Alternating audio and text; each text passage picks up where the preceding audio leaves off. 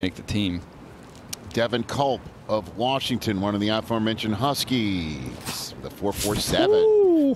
Nicely done. He doesn't have a ton of production, but when I was watching, I have like wow contested catches and a big time burst in transition. When you see him catch the ball, get his foot in the ground, then you'll see him explode.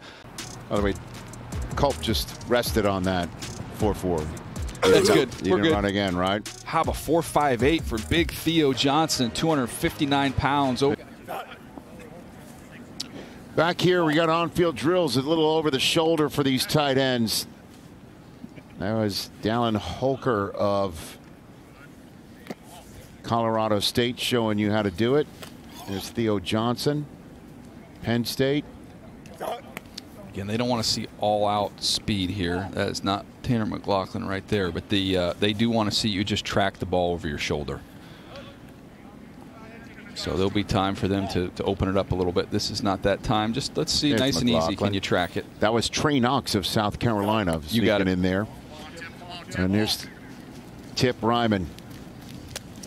So we're watching him go through the drill. Stacy? Yeah, just to put a button on Brock Bowers not participating today, Rich, when I asked him yesterday if he was going to go today and what might he do, I think he really wanted to. He wasn't ready to make a declaration just yet.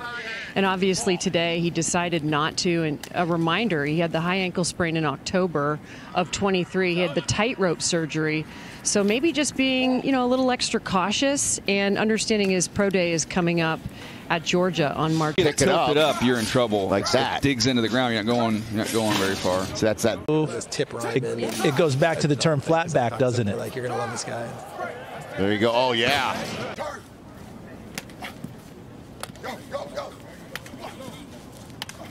Here's Barner.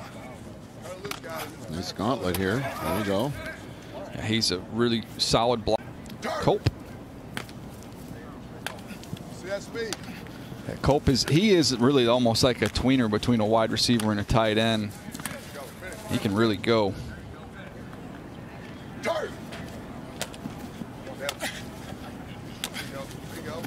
On Holker.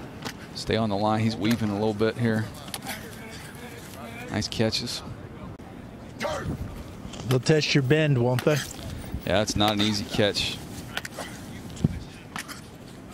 I bet Tip Ryman can go down and get it. Here's Tip. There he is. Schrags, you want to take this one? I'm just watching poetry in motion. It is clean. I mean, that's a big really tight end, really smooth. I mean, dude, he's been killing it. He's awesome. 271 pounds. Yeah. Like, legit. There's a big Tip contingent here. Maybe, honestly, they're all wearing orange up there. I'm wondering if that's family or something. For two, I can go for that.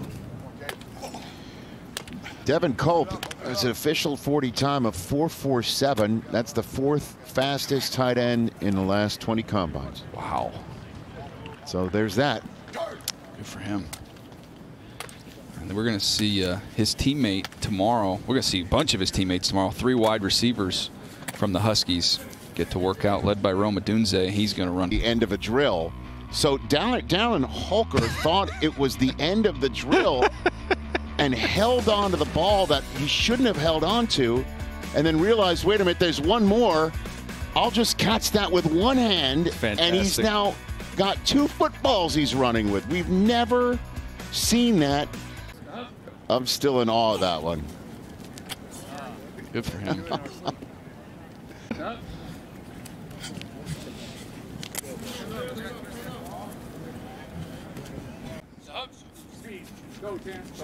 Good. I like this kid.